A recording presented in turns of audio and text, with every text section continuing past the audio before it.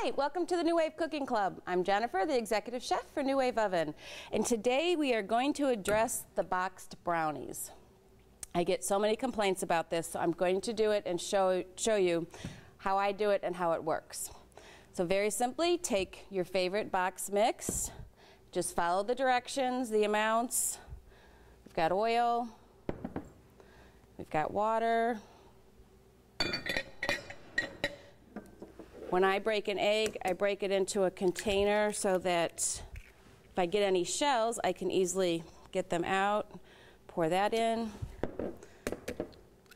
Now, if you do get a shell and it sticks in there, just take your egg, stick it in, and it will act like a magnet, and the shell comes right out. Stick that in. Just give it a little toss like this before we add our beater mixer to it so it doesn't fly all over.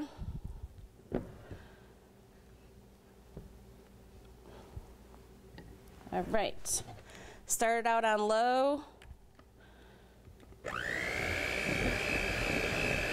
And if you're beating by hand, just follow the directions, how many times you have to beat it.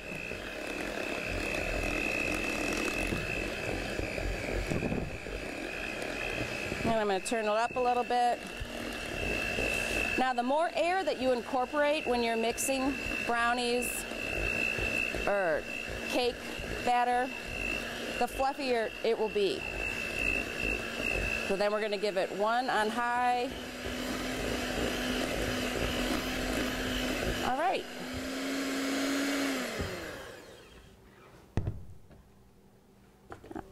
Now we have two pans that I do them in at home. I have our 10-inch baking pan, which comes in our extender ring kit, that I do everything from cakes to brownies to casseroles to scrambled eggs. Great thing to have. When I do brownies in here, I actually cut them like in slices like a pie, kind of different. And then over here, we have some brownies already done. And I did it in a, be careful, they're going to be hot. I did it in a metal 8x8, and the metal, if you use glass, you're going to have to add 3 to 4 minutes, but on the metals, it's going to take about 42 minutes. That's what this cooked at. Let them sit, let them totally cool off. Take a toothpick, and if it comes out clean, but do it in other areas also, comes out clean, we're ready to go. All right, back to this. Just give it a spray, follow directions on the box. You're going to put your batter right in. I also do these in muffin cups too. I like little individual brownies. So get creative and do whatever you want. All right, and then I just let it go down a couple times and get the air bubbles out. 1-inch rack. We're going to place our oven power level high. Make sure it's secure. Cook time 42. Start. Touch and go, as easy as that. Now, while these are cooking, I want to show you.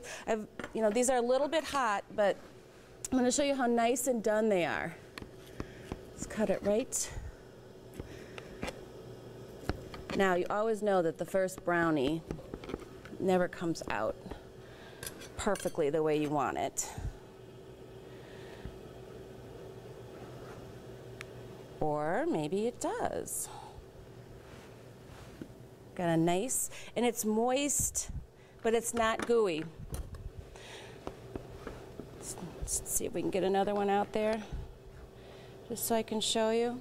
See how beautifully nice and done? So this is a fudge brownie mix, and they came out great. 42 minutes, let it sit, cool down, and then instead of icing them all, I just put some icing in a pastry bag and give it a little squirt or some powdered sugar. Ice them totally cool. Wait till they're totally cooled and ice them down, and you've got your box brownie mix. Until next time.